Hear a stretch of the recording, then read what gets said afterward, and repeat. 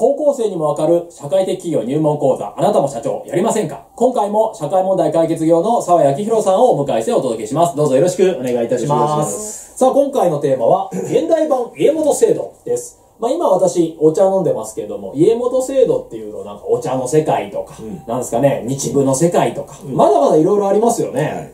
はい。今回のこの現代版っていうのはどういうものなんでしょうか。私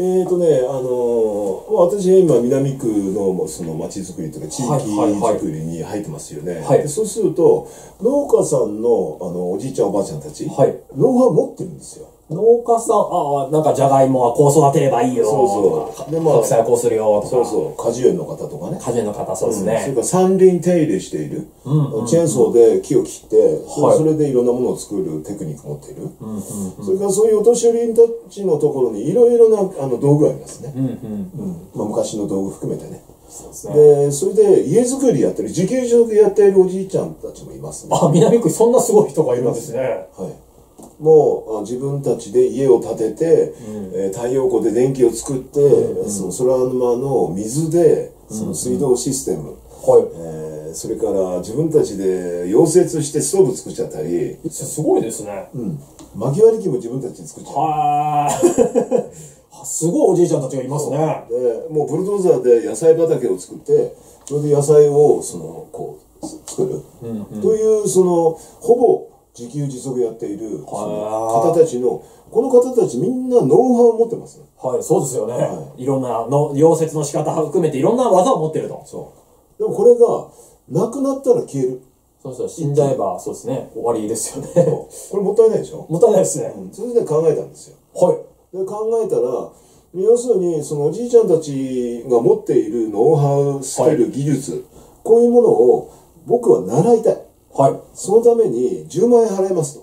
教えてくれるからお金を払います。授業料払いますよと。そう。10万円払いますと。で、言っておじいちゃんが、僕みたいなのが2、3人いると30万入ったりするわけ。確かに。ですよね。で、これはノウハウが金銭に変わるわけ。じゃあ僕らはそれでノウハウを手に入れることはできるわけだけど、おじいちゃんが一生懸命一緒にやってくれると、先生がいるわけだから。そうですね。家も建ちやすいでしょ。そうですね。ログハウスを建てるっていう夢が簡単に叶えられると。そう。じゃあここの建てたログハウスは僕のものになるとすればどうです？なんか10万払ってもいいなって思いますね。思いますよね。思いますね。要するに、その先生に手伝ってもらって一生懸命やったものを成果物からお金が生まれる。お金が生まれたものは生徒たちに入っていく。で生徒たちに入ると、生徒たちはあらかじめ先生にお金を払ったわけだけど、それが自分で入ってくるわけじゃないですか。でそうするとこれゼロになりますよね。そうですね。うまくいけば。ゼロプラスになるわけですよ。そうです。来年以降、例えば家を建てていくってことを考えると、その技術も十分稼げますし、またそのチェーンソーの技術を使って自分で林業をやるんだったら、その分の収入全部自分のものになりますもんね。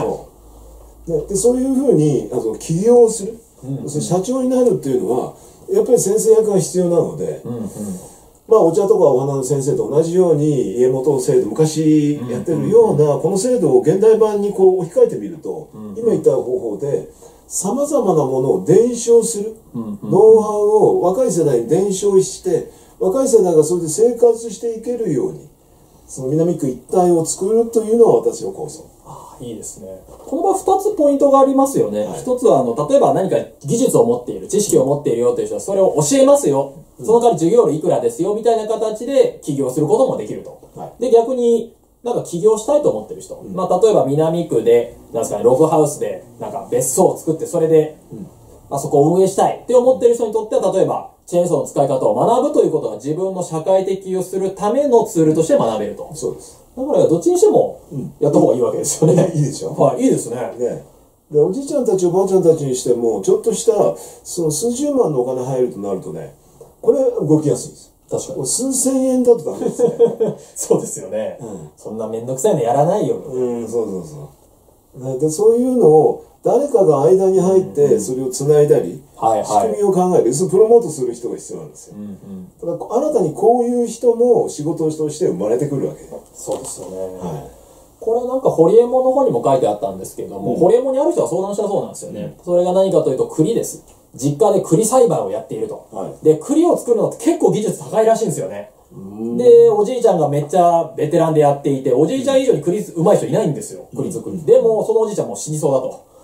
だったらこれ、今の間に学んでいって、栗作り、絶対これ利益も出てるから続けた方がいいよねと。っていうのを一緒にやりませんみたいな、そういう相談だったんですよね。まあ、これもすごい乗り気だったんですけど。だから、果樹栽培とかでなると、すごくノウハウが蓄えられてるわけですよね。で、その代で終わっちゃうとすごいもったいないと。そうですね。だからそれを今の間にお金出してでもいいから教わっておくってすごくありですよね。後々だってそれで自分が同じことできるかもしれないし、他の人が教えられるかもしれないし。その仕掛け人が一番重要です。そうですね。プロモートする人間の、まあ、力量というかね。そうですね。まあ、最初に自分がやりたいとは思いますけど、まあ、僕以外でも様々な人が、いろんな地域でやればいいんじゃないかと思います。そうですね。なるほど。っていうところでですね、こういうふうに、まあ、現代版家元制度ですね。まあ、例えば自分でこれ教えますって言って、お弟子さんが出てくると。で、お弟子さんに教える中で、その人が本当力を蓄えていったら、じゃああなたも認めますよと。で、その人はまた教える側にもなっていく。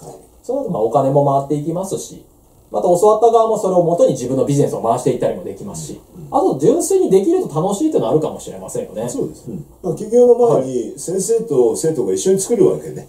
一緒に作ったものを生徒が利用できるっていうのがまず一番いいです。ああ、そうですね。なんかお金かけて学んだけど全然役に立たないものだったらショックですからね。でもそれで例えばすぐ利益にもなると。そう。例えば、チェーンソーで切りました。倒しました。真ん中から切ります。ひっくり返します。で、それを並べると森の中にテラスができるんですよね。はい。で、このテラスの上にテントを張る。ウッドテラス。いいですね。地面の土の上にテントを張るんじゃなくて、一段高いテラスにそのテントを張って、で、そうすると土が邪魔じゃないですよね。ああ、いいですね。石が邪魔で寝れないとかそういうことないですもんね。ないね。で、まあ綺麗じゃないですか。あと、テント畳む時も泥つかないわけで。そういうことじゃないですか。畳んですぐ車の中に入れて帰れるわけじゃないですか。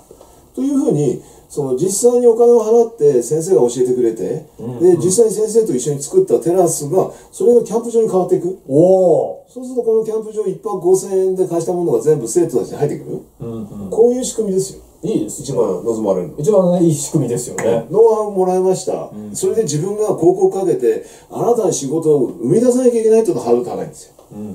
実際そこでやったこと先生と。ああ、なるほど。ここがポイントですね。いいですよね。これ結構私のビジネスモデルと割と近いんですよ。私、文章指導を社会人の方にやりますと。で、その方が転職成功します。北大大学に受かります。慶応大学受かります。みたいになるとまさに利益じゃないですか。だからある意味塾に近いかもしれませんね。むしろそれを塾の知識だけじゃなくてスキルの習得も含めて学べる場所。で、意外とこれ自分の代でスキルが終わっちゃうのもったいないなって思ってる高齢者の方にもいいアイデアかもしれませんね。また自分が教わりたい人がいたら、まあこれ授業料10万出すから教えてください。一緒にやってくださいってやると喜ばれるかもしれません。そうですね。老人の生きがいになる。そうですね。っていうところで、ぜひこの現代版家元制度。